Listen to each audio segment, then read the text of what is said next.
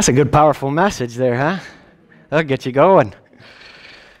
Well, death is a word that is a termination or a lack of life. Darkness, as we saw in the video there. And life is the existence of something.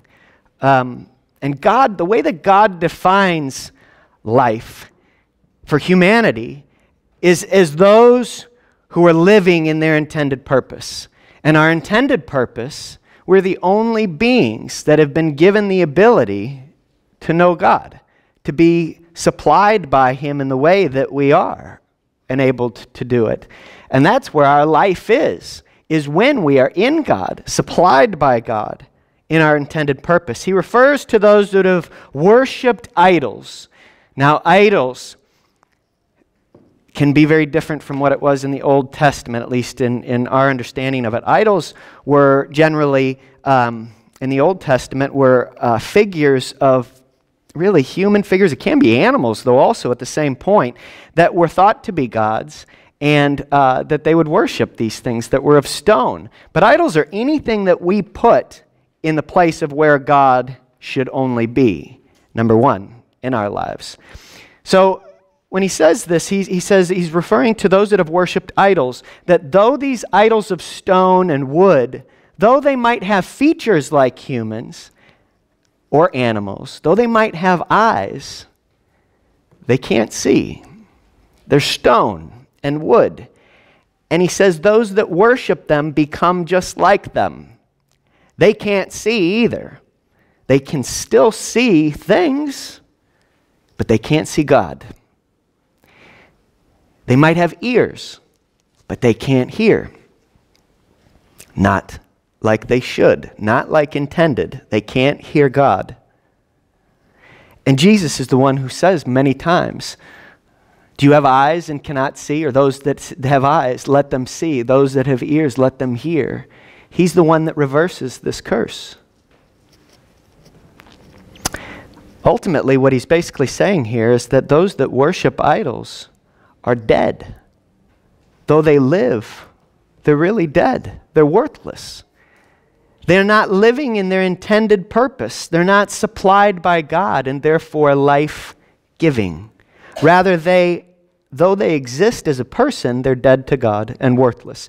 They remain in the condemnation of the curse from Adam and Eve to die because of their rebellion.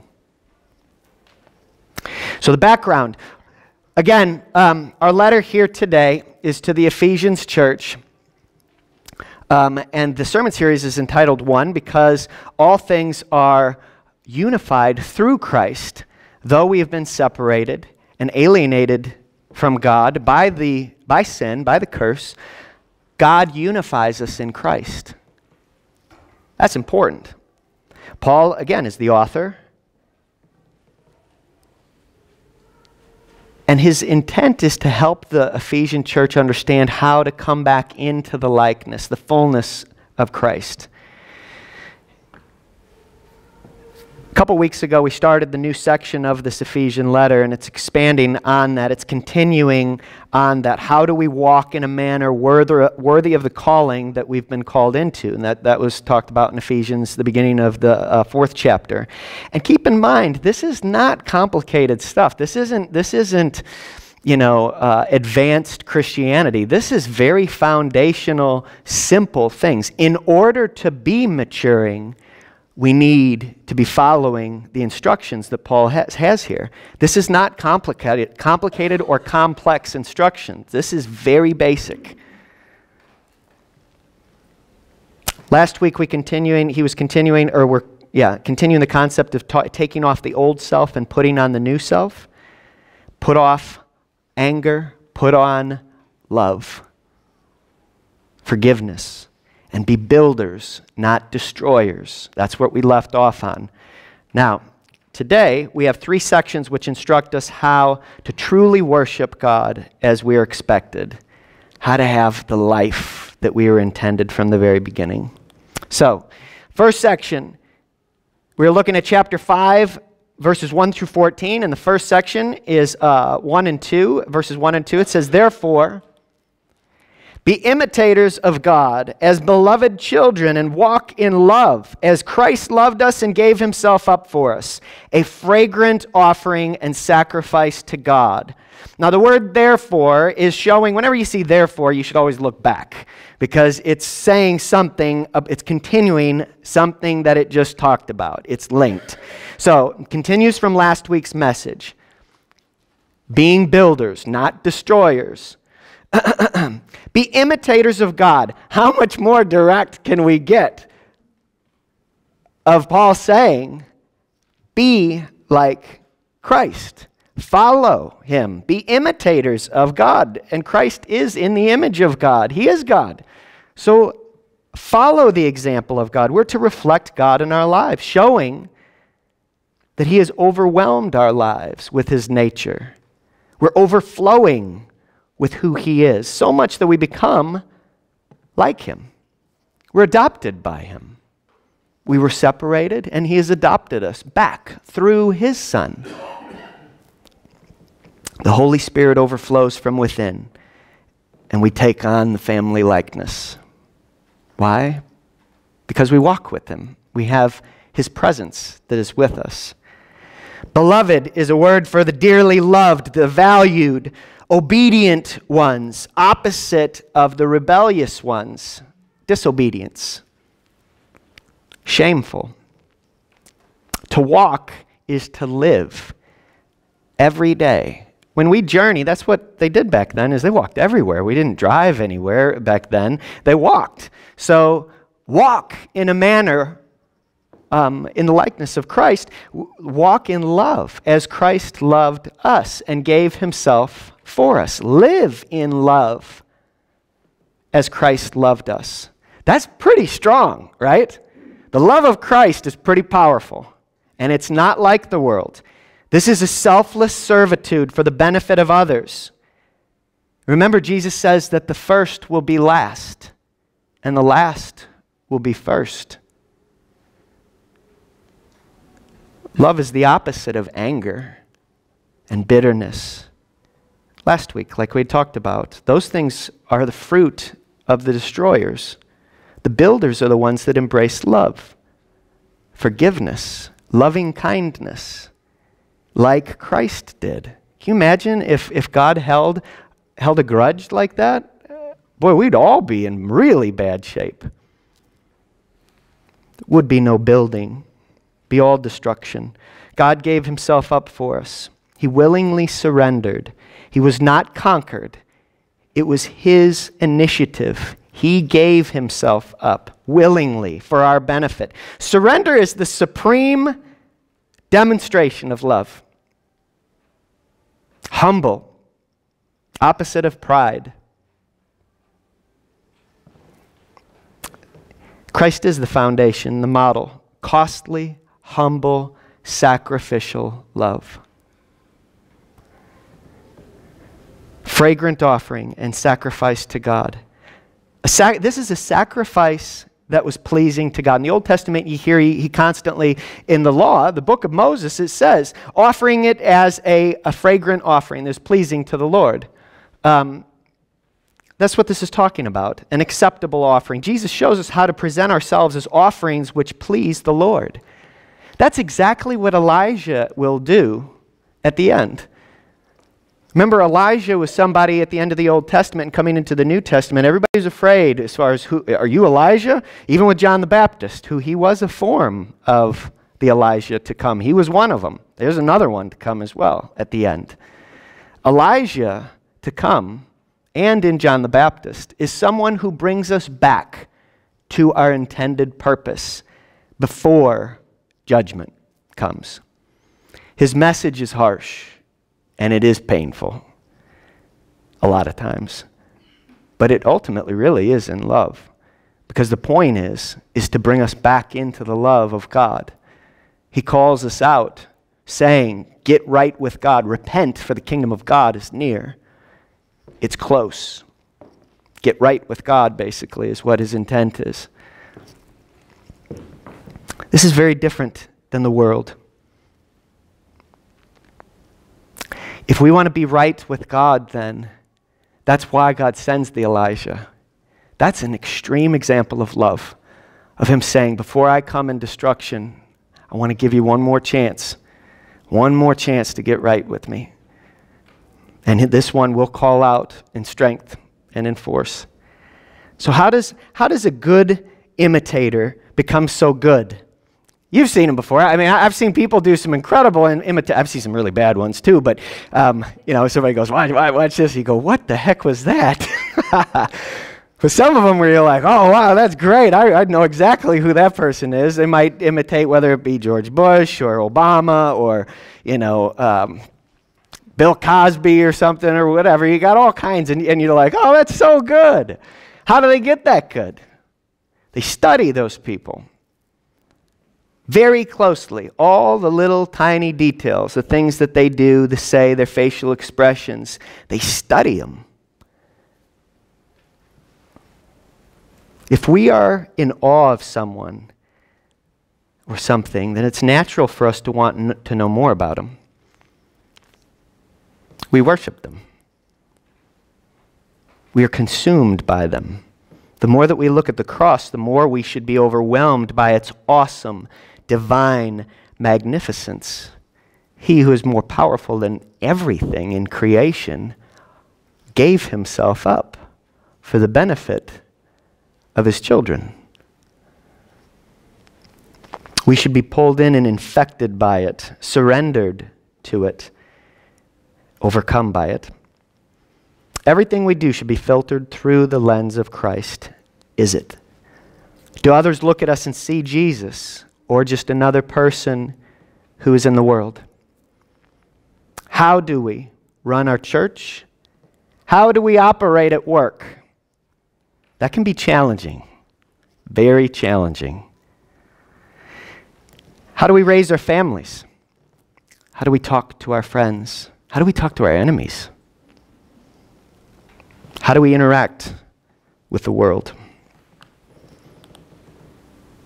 2 is avoid the things that compel the wrath of God. The first one is focusing more on conduct, the physical and the mind, and the first 2 sections are commands. It says, but sexual immorality and all impurity or covetousness must not even be named among you, as is proper among saints. These are things which do not indulge in the self-sacrificial love, but rather self-indulgent sensuality, opposition to God. These are 3, it's the first triad of commands that God has in this section. Sexual immorality is the first one. This is an example of not being committed to covenant faithfulness. Now clearly, marriage is a covenant. Covenant faithfulness, obedience to one.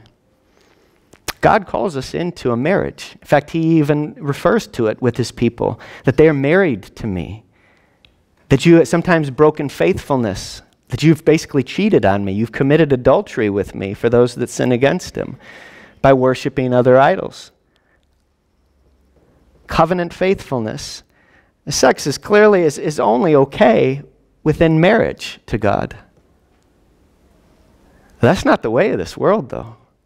In fact, I would argue, you just turn on the TV, and unless you're having sex with everyone, you're not cool. You're out of the loop. You're missing out. Clearly. That's not the way that God looks at it at all. Not even close. It's exactly the opposite. Covenant faithfulness. Sex is something that is a gift. And it's meant to be shared between 2. And that's it. Impurity. Uncleanliness. It's defined in the Old Testament law best. And I know a lot of people don't like to go through this, but this is the book of Leviticus. Some people are like, oh, reading through the Bible is great, but as soon as I get to Leviticus, man, Leviticus. Leviticus is showing us what it means to be pure, to be clean before God, to be cleansed of unrighteousness. That's important. When you see that, it really is pretty fascinating on how it's being done, how God shows that that needs to happen before him. In order for his presence to dwell among us, we need to be cleaned. We need to be purified. He's pure. That's why he says, be holy because I am holy. It's important. One of the main purposes of the Levites, who were one of the 12 children of Jacob, remember, Abraham, Isaac, Jacob. Jacob had 12 children. These are the ones that were saved from Israel, the descendants of Jacob's 12 children. One of them were Levites. Levites, in the books of Moses, we see are made to be priests of God's people, of Israel. And one of the main purposes, one of them, it says specifically in the book of Leviticus that you are to teach people what it means to be holy.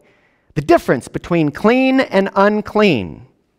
My people are clean. And it doesn't necessarily mean what we would think that it means.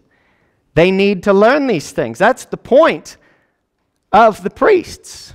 They also did sacrificial and so forth, but that also was to purify them, to teach them how to be right with God, ultimately. To be holy. Covenantness, greediness is what that is, the third one on there, and that's what the picture shows right there. Those little tiny fish, look at the big one that he's got. I want what he has. I wish I had a fish like that. Must be content with what God gives us. We got to be careful about any teacher, pastor, priest, whatever, that teaches anything different than that. That is very clear throughout the Bible. Whenever you hear somebody say, God just wants you to be rich, wants you to be happy. Well, he does want you to be happy, but our happiness is only going to be found in him. And if we think that we're only going to be happy when we have a lot of money, that is not of God. That he wants your business to succeed, that he wants you to be, financially secure and stuff. No, God is our provider, and some of us are going to have a life that is going to be not in rich abundance. And we got to be okay with that. Because there are people out there in all different areas that need God, and we got to be able to reach out to them. We have to be okay and knowing that God is good no matter what we have. And he knows what we need, and he doesn't give us always what we want, but he gives us what we need. And we have to be okay with that. We don't covet what other people have. What we have, we realize God has given me what I need. And sometimes we say, I really don't need to be going through what I'm going through right now. But how do we know that? What if some of this is prepping us for what God has laid ahead of us? It's submitting to him saying, you're God, not me. I'm not going to question you. I might not be happy with it, but I'm submitting to it, and I'm surrendering to it and saying, let your will be done. But please just provide for me my needs. And he says, I will. I will not abandon you. Therefore, these things are not even to be named among you. They're detestable to God.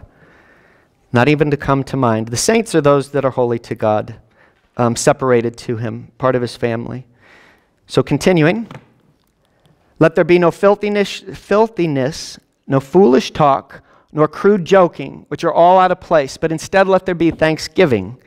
This is continuing the call, but focused on more of the speech element. This is the second triad of the commandments. So filthiness is obscenity, indecent, lewd, offensive, repulsive. The best word for this is shamefulness. And in fact, this word shamefulness comes back later again in the text. I wish that they would have continued, because it's the same exact word, same root, but they decided to use two different words for the interpretation. It doesn't change the meaning, but you at least start to see the literary pattern that's going on here. Shamefulness. Let there be no shamefulness, no foolish talk. So foolish talk, many false prophets go into foolish talk. Foolish talk is the way of the world. Wisdom of God is revealed in his word, especially in Proverbs, but throughout the whole Bible is the wisdom of God.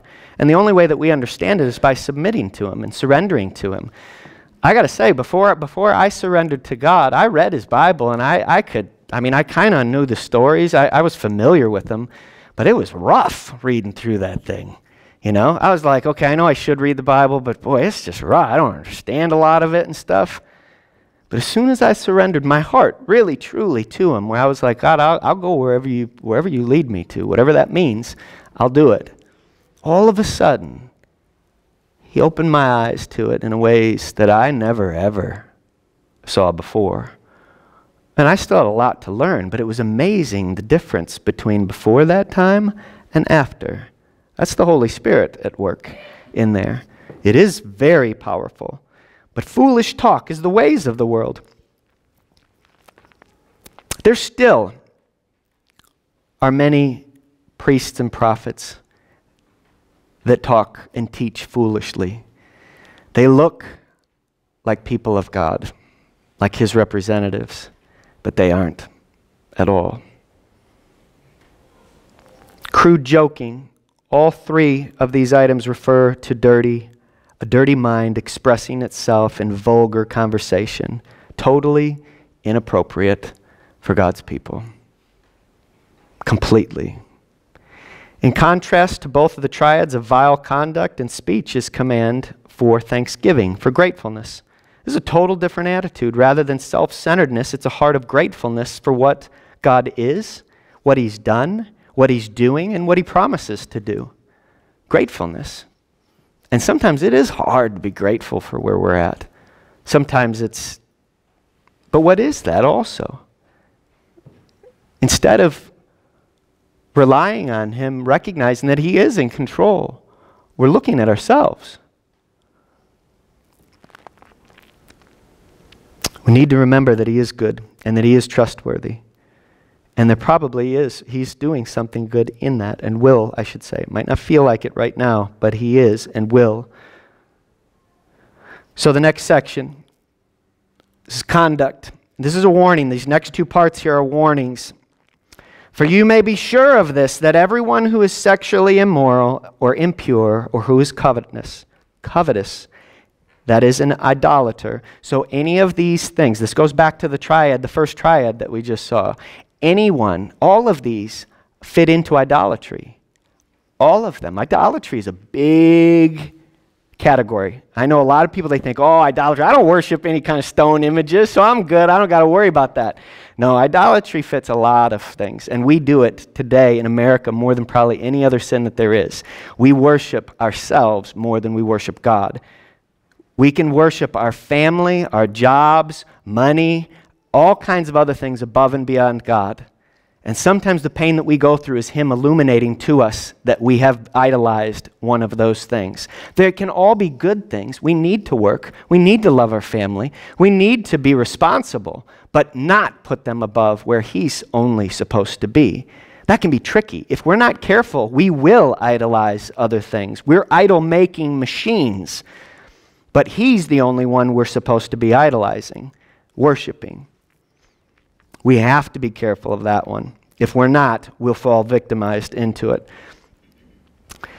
And isn't this important? It says here, the last part, that those have no inheritance in the kingdom of Christ and God.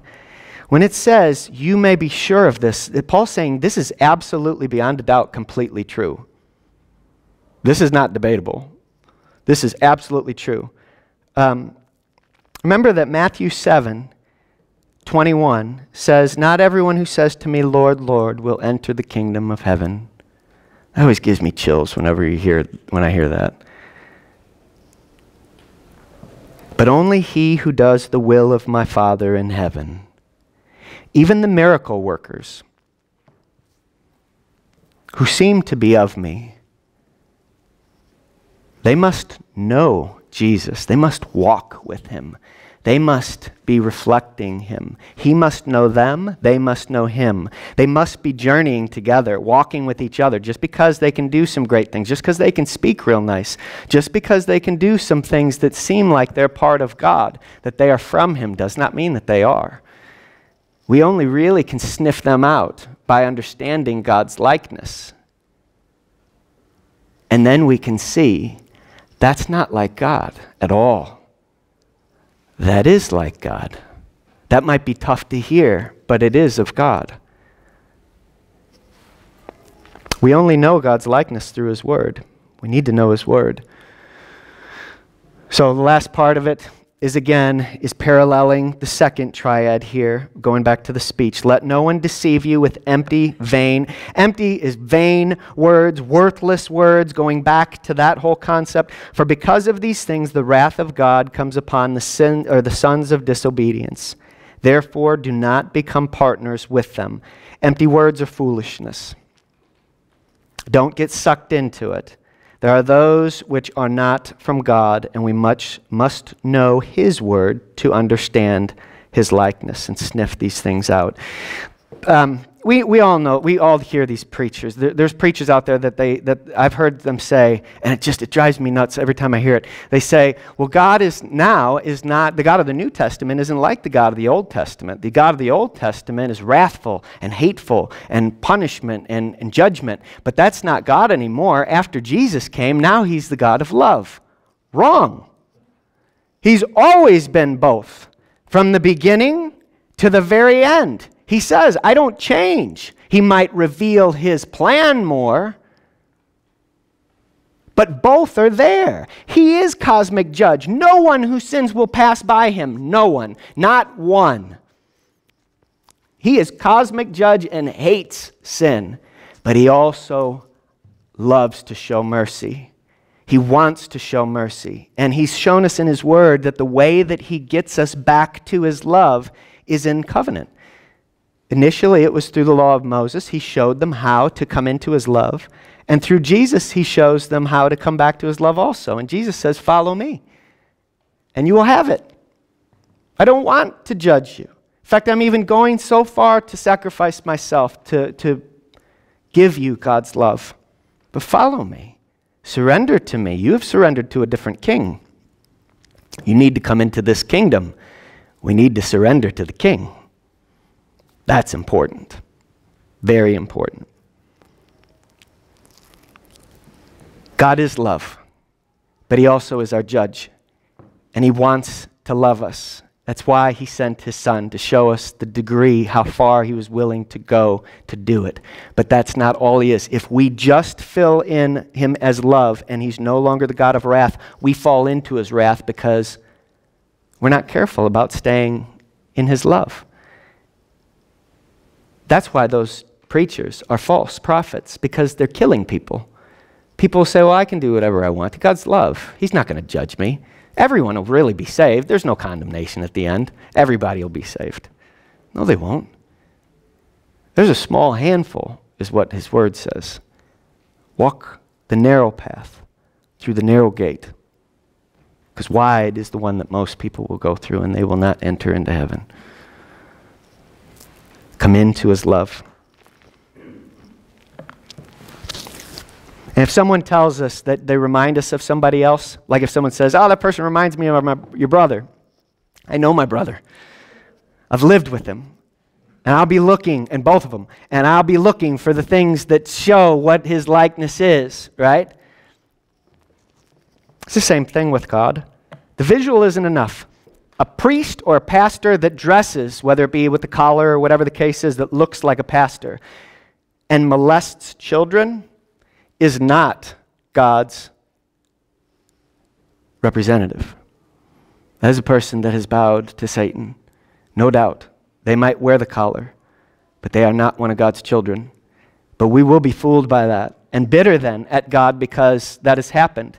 There are many things in this world that deceive, that look like the real thing, but they're not the real thing. And we can sniff those out by knowing his word. Do we know it? We have to start somewhere. Why not start with the Bible study? That's the perfect place to do it. Learn the techniques and the patterns of reading it. Then allow God to reveal himself to us. Then the false, deceptive prophets have no ground to stand on. They're easy to sniff out. Teachers and priests become evident by their fruit. Okay, the last section. Walk as children of the light. So the first section says, for at one time you were in the darkness, or you were darkness. Oops. Not in it. You were darkness. But now you are light of the Lord. Walk as children of light, for the fruit of light is found in all that is good and right and true, and try to discern what is pleasing to the Lord. If we were once in darkness, consumed by it, what that means, then we used to do the things that Paul was just explaining, and we all have, one way or the other. But now, if we are of the light, then we must walk as such. Walk in the light if we are of it. If we live in a new country or a kingdom, right? We're expected to follow the rules of that kingdom. If we don't, we get kicked out or thrown in jail, right? Because we're rebelling against it. It's the same idea here. The fruit of the light is what's good, right, and true. That's what God is. If we know who God is, then we know what is good, right, and true, and can live in accordance to it in a way that pleases God.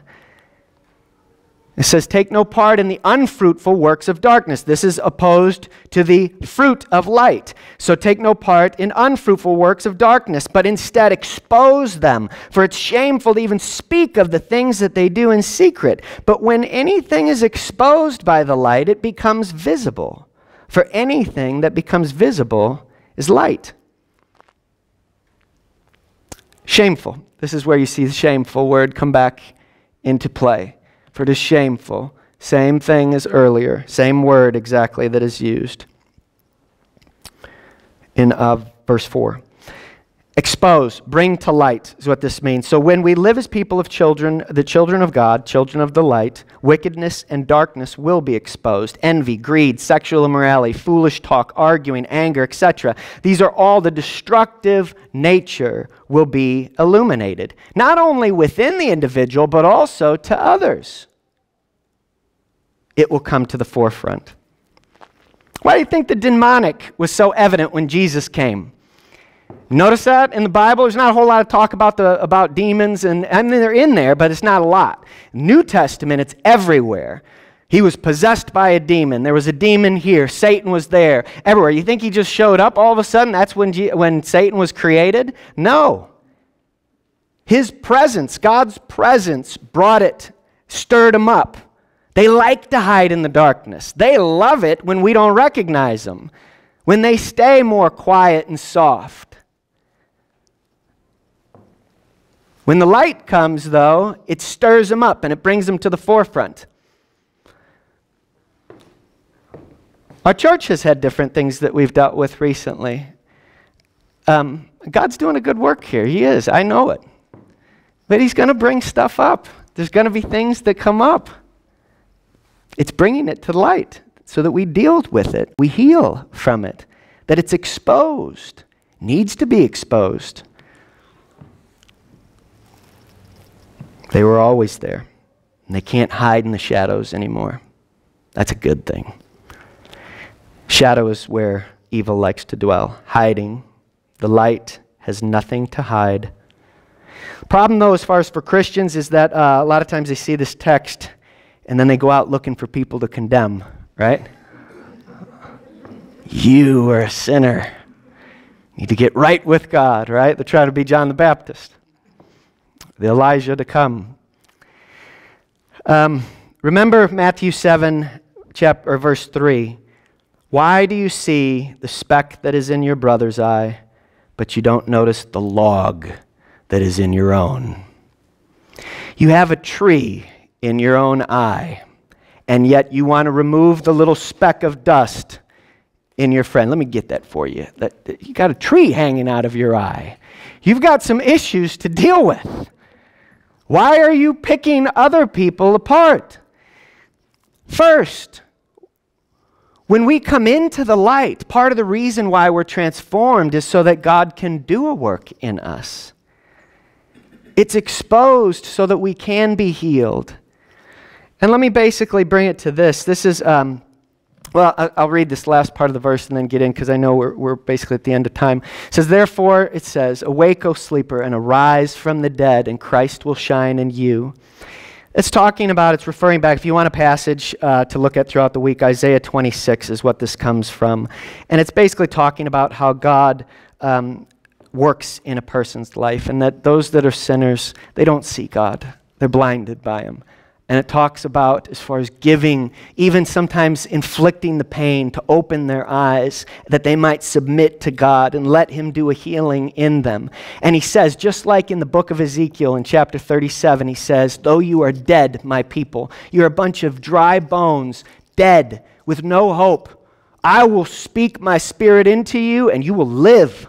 I will give you life. That's what Christ does, is that he gives us life. As he raised from the dead, he calls us to rise from the dead, rise from the darkness, to come into the light. To give us a visual of what this is, imagine us all in a theater, kind of a thing, and there's one spotlight that's shining down, and it's powerful. And we're sitting in the audience, so we're in the darkness. And then we hear a voice, a very loud, very powerful voice, and maybe we're the only one to hear it. But it calls our name. Come up here. And we're going, I don't want to come in. Leave, go, go, go, go, go. Derek, come up here. Trying to block it out, block it out, block it out. Eventually, the pain, the sound, the terror is so intense that we come. We come into the light, and it cripples us to our knees because all of our impurities are seen, everything. All of our pain and our hurt and our imperfections are visual. But at the same time, we feel this warmth, love surround us and pick us up. And our knees get stronger. We can stand. And we feel those things leave us. Purification, strengthening, a joy, a fullness that comes. And then we start to see that other people are being called up into the light. And instead of pointing at them and saying, you need to get right with God, we have our hands out to them and asking them to come up. Sometimes even showing them where the stairs are to come up. We stay in the light because we don't want to go back to the darkness. But we help other people into it as well. We are meant to be light, to know it. Why would we ever want to go back? Why would we ever want to go back to the darkness? That is what this message is, to live, to rise from the dead, to embrace the light, to be God's people. So the proposition here today is that God's worshipers will overflow with and reflect his nature, which is light. Amen? Let's pray. Father God, Lord, we thank you for this day. We thank you for this message. We thank you for the fact that you are good, that you are light, that shines in the darkness, Lord, that you don't abandon us to the darkness, to the things that can suffocate, that can bind us, Lord. And the very thing that sometimes still even can strangle and choke even us that are in this room here is that we just need to let go. We keep holding on to that what we know. And the way that we overcome it is by letting go so that we can hold on to you with both hands, with everything that we got. And you will strengthen us. We will be able to overcome. We will be able to come into your likeness and reflect you as we were always meant to do and have life. Life, true life, eternal life, which starts now. Pray this all in Christ's name. Amen.